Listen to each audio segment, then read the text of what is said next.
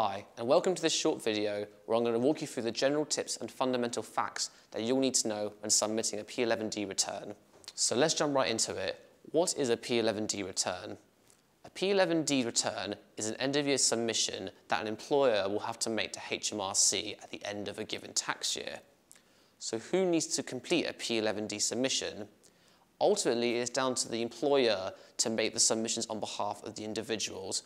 However, as some guidance, any company director and employee earning a rate of £8,500 or more will need to make a submission in a P11D, providing they are receiving any expense payments or benefits in kind throughout the year. So what is an expense payment and a benefit in kind?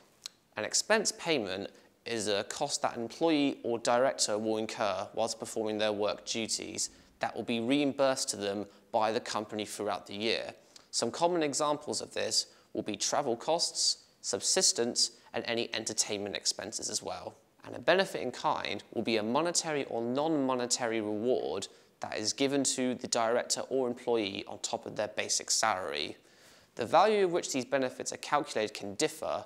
However, the most common examples that you will find will be company cars, loans made out to employees or directors, or any private healthcare costs that are covered by the company.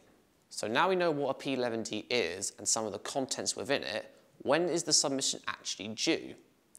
A P11D return will need to be filed to HMRC by the 6th of July following the end of the tax year.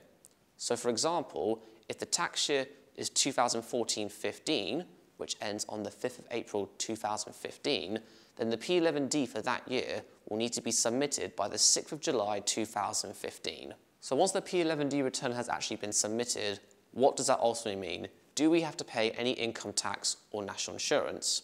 Well, benefits in kind are taxable, so depending on your level of income, there may be income tax due on these. However, only certain benefits in kind are liable for Class 1A national insurance contributions. This will be due for payment by the 19th of July following the submission.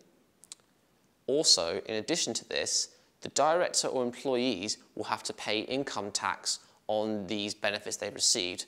Now, this will be done either via the payroll that they receive each month or through a self-assessment submission. So finally, what happens if we miss the filing deadline? Well, it shouldn't be too much of a surprise that HMRC will look to send out fines and penalties if you miss the submission deadline. This amount will be £100 for every month or even part of the month where the submission is late. In addition, if you are required to pay Class 1A national insurance contributions, then if you are late paying this amount, then HMRC will look to accrue interest on this amount as well. So submitting the P11D return is one of many tasks you will have to undertake when being a director of your own limited company and running your own business. If you want further information and assistance on running your own business, we have many guides on our website for free that you can check out at crunch.co.uk/guides. Alternatively, you can call one of our advisors who are always on hand to help should you want to know more about the services that Crunch provides. Thank you for watching this video.